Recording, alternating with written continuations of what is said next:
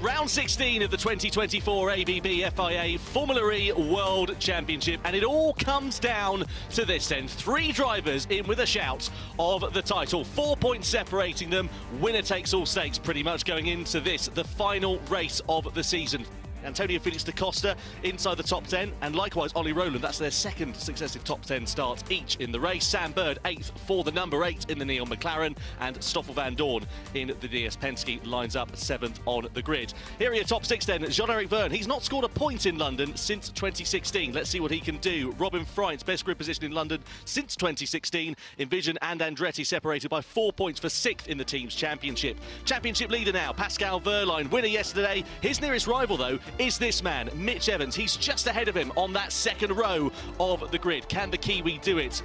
What about Max Günther though? He's the outlier. He was denied a podium after a gearbox failure yesterday. He'll be seeking vengeance today, but it's Nick Cassidy, pole for the second year in a row in London. He's within 4 points of the championship leader coming into this, the final race of the season. It is going to be hugely exciting to see what happens. It's a title decider in the Thames, eyes on the lights, and we're underway here in London. Good start then from Nick Cassidy. He immediately chops over to thwart the charge of Max Günther, side by side there with Mitch Evans, going in towards turn 1 and 2, and he goes up, so it's a Jaguar 1-2 as we head through 3 and 4. Keep an eye out for Wehrlein. He's coming under pressure here from Robin Freins in the Envision. He's trying to muscle his way on the outside. The 2 DS Penskes of Vergne and Van Dorn lining astern, but no progress made on the opening lap there for Wehrlein, but Evans up through into second. Oh no, we've got Jake Dennis and Edo Mortara that have come to blows. Let's have a look if we can see what happened. Dennis is attacking Buemi. Broke the steering on Mortara, and Mortara went straight, I think. Just didn't realise he was there on the inside, did he, Dennis? T1 seems to be a good spot for overtaking according to statistics. 2 cars behind on attack mode. Wehrlein to the inside, looking at the final corner on Max Günther. Needs to get the better of the Maserati. Gets it done and does indeed move up into 3rd place. So it's now championship protagonists 1, 2 and 3. And here comes Robin Freins as well, looking to the inside of Max Günther into the first corner. Doesn't make the move stick down into turn 1.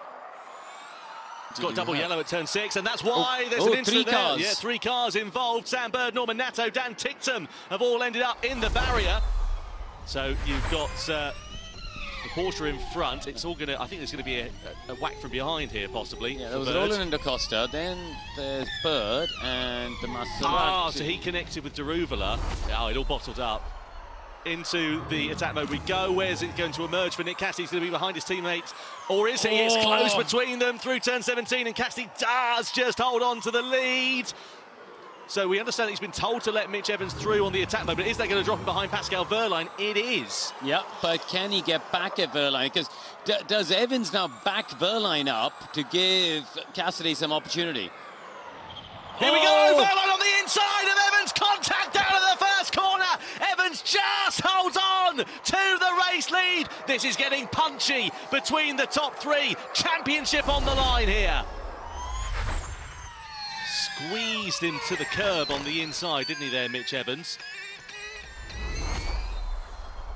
He looks up the inside, does Vergne. Oh, can he get the move done in the DS Penske? He can, so that's not what da Costa or Wehrlein or Porsche wanted. It's not done. It's not done. No, da Costa still there on the inside. He's going to have track position here into turn 20. Can he hold it, though? Can he get the traction out of the corner? Just about, but Vergne's still there. Side by side they go down the start-finish straight. We're side by side for the lead once again here between Evans and Wehrlein once more. Da Costa on the inside, Vergne's on the outside. Contact between the 2 at the second corner. And here comes Max Günther as well, trying to join the party. This is getting fast, frantic, and da Costa's going to have a face full of wall if he's not careful. Down the ramp we go.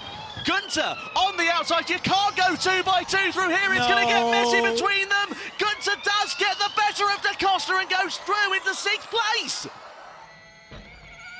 Look at this as well. Da Costa with Oliver Rowland and Günther involved in the mix there as well. Günther and da Costa side by side through the final sector. The DAC attack there over the rise, and look once again at Wehrlein. Cassidy's lost out. Yeah, and here comes Rowland going through into 3rd place. It's not working out now for Nick Cassidy in the 20 corners. It spins it puncture, rear right puncture for Nick Cassidy. Nick Cassidy and debris on the track, and Günther's front wing's gone as well. Cassidy into the pits. Championship over for Nick Cassidy.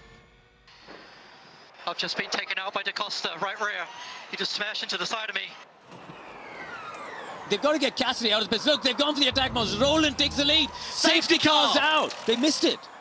They missed it. Yeah, Both drivers have missed it. They've missed the attack mode deployment. They're not in attack mode then. Oh, that was Costa ran to the back of the track. That's where Cassidy's puncture. Oh, he just got biffed into the back Gunther. there by Gunther.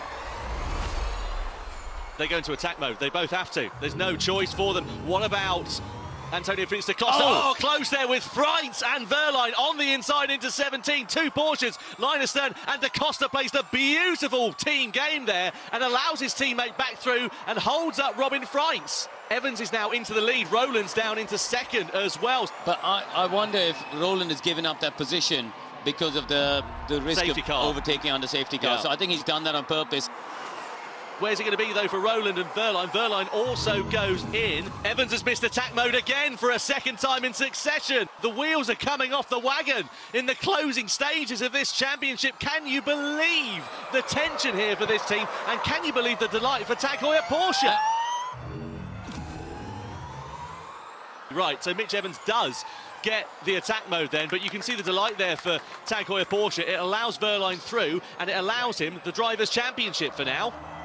He's come so close on quite a few occasions, and now it is just 2 corners from home for the young German Honshot. Through the final couple of turns, out of turn 20, and Pascal Wehrlein for Porsche becomes the 2024 Formula E World Champion here in London. Oliver Roland takes victory, Wehrlein in second, and Mitch Evans in third place. Oh man, what did we just do? Soleil Dennis World Champion! The delight for Porsche will go on, I'm sure, into tonight as Pascal Wehrlein stands atop the Tag Heuer Porsche machine.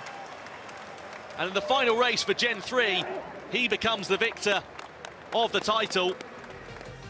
So let's have a look at the results from round 16, the final race of 2024 here in London. Oliver Roland takes his first victory, but Pascal Wehrlein finishing in second place sees him crowned as the Drivers' World Champion. Mitch Evans in third place. A great result for Sebastian Buemi, a podium yesterday, and then fourth place here today. Further down the order, here are the drivers that sadly failed to score points. They'll be hoping for more forward progress as we head into season 11.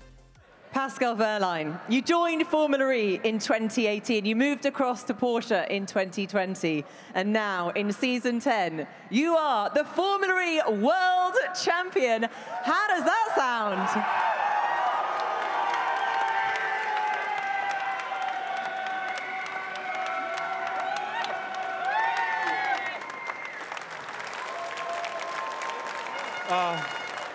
Awesome, really awesome. Yeah, I don't know where to start. The race was hard. Obviously, I knew I had to attack and I had to get in front of the jacks. Yeah, I think Mitch defended quite hard. But I still tried, you know, to overtake and pass. And I don't know what happened in the end. If yeah, it was due to the safety car that it got quite close with the attack modes, or because he missed it.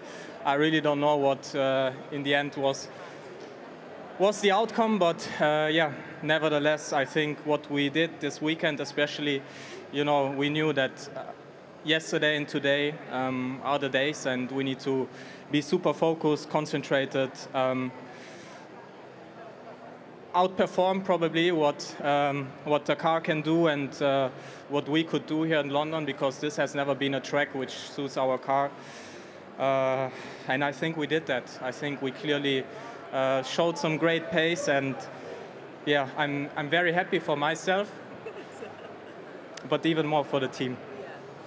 I mean, it's been a dramatic season, you know, highs and lows, and you've, you know, picked yourself up, pushed through. Just reflecting on it all, you know, this is it. This is your moment. How does it really feel? You're finally here as a world champion.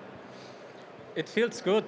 I don't know what to say. If it's yeah, it's definitely not expected. You know, it's you turn up. You know, you have a chance. But I always believed in it. The last couple of weeks, every day before, you know, my day was starting and my day finished. I said, I can do this, we can do this. And even if the last couple of races, the performance was not that strong and I was struggling a bit with the car and what I felt in the car, I said it doesn't matter. I could see it. I told myself every day, and I'm just super proud of everyone in the team. Huge congratulations to yourself and the team. Pascal Wehrlein, our Formula E world champion. Pascal Wehrlein, on 199 points, becomes the Formula E Drivers' World Champion of Season 10. Mitch Evans and Nick Cassidy, they fought valiantly right until the checkered flag, and an unfortunate end for them, but they will go again, I'm sure, and bounce back for Season 11. Oliver Rowland, 25 points for him on the board, secures him 4th in the final standings, and Jake Dennis, reigning world champion, they're down in 7th overall as well. Further down the order, you see Buemi, Muller, Bird, Nato and Hughes completing the top 15. Mortaren, Fenestraz, De Vries, Ticktum, Sete Camera inside the top 20. Jehan Daruvula in his rookie season of Formula E has 21st on the overall point standings. And that's what it means to Pascal Wehrlein. Great job from him in 2024, right there when it mattered, and put together a fantastic weekend. There's absolutely no doubt about it. 4 victories this season. The Team's Championship goes the way of Jaguar TCS Racing, Jaguar's first international title since 1991. They get the better of Tag Heuer Porsche. DS Penske in 3rd, Nissan in 4th, Andretti in 5th ahead of Envision, who get the better of Neon McLaren at the end of the season. You can see Maserati ahead of Abt and then Mahindra as well. And there's the celebrations for James Barkley and for Jaguar TCS Racing on the podium. And the Manufacturer's Trophy, brand new for Season 10 in Formula E. It goes the way of Porsche, but not by a very big margin. You can see there, just 7 points separating Porsche and Jaguar. Pascal Wehrlein, right when it mattered, he was there, ready for the taking, and he stands aloft the podium as the 2024 Formula E World Champion.